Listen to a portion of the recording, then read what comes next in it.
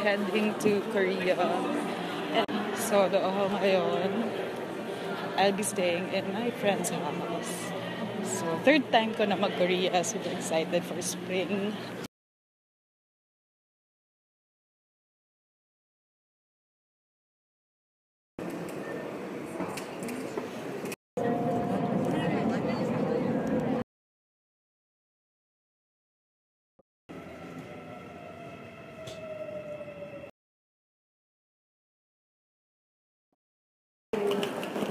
So, nagtagal pa yata ako ng 1 oras sa pag-experiment ko using the subway. Sana nag-bus na lang pala ako. Ito yung neighborhood ng friend ko. May Innisfree and super daming kainan sa paligid kasi school area siya. Gutom ako na nakita ako tong restaurant na to. Sarap. Pero gusto ko na muna mamasyal.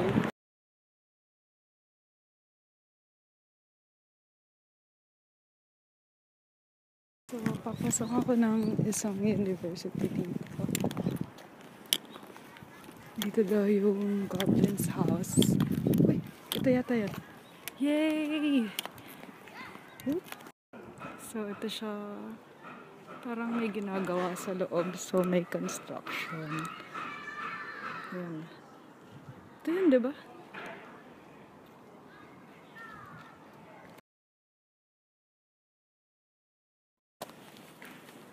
Hawakan ko na to. Ito na chance ko. Let's see what's inside. May ginagawa.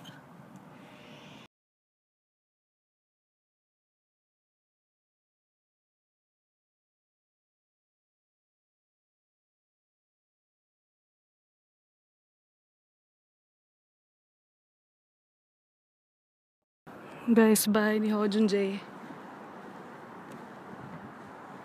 Nice sunset.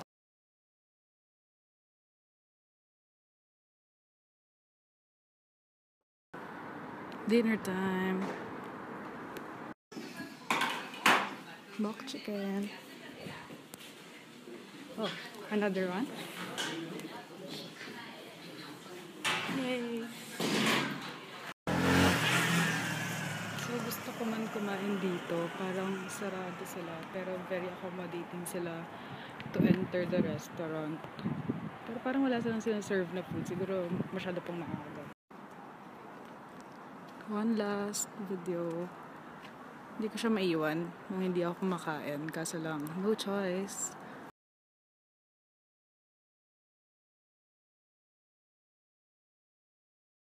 Doon ako sa Heaven Cafe of 49 days magdi-dinner pero hindi ko siya mahanap. So, dito na lang ulit sa Myeongdong. Hahanap ng street food. Yay! Sarap kasi medyo sakto lang yung lamig tonight compared no autumn. Mamatay-matay ako. Uy, mochi. Strawberry mochi. Hanap lang.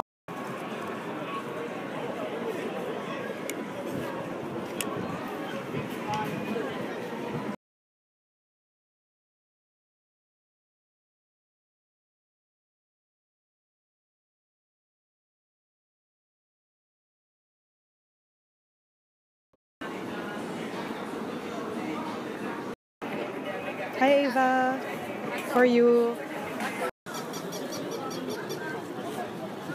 Domingo. Banana, mga moms. Yan siya. Pasok tayo.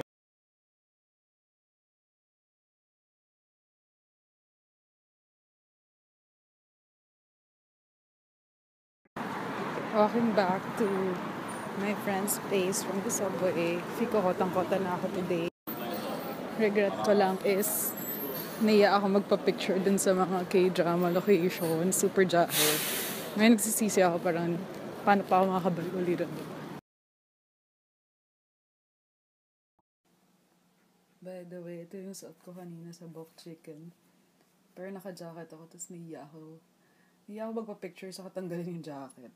Sayang. Jahe na ako.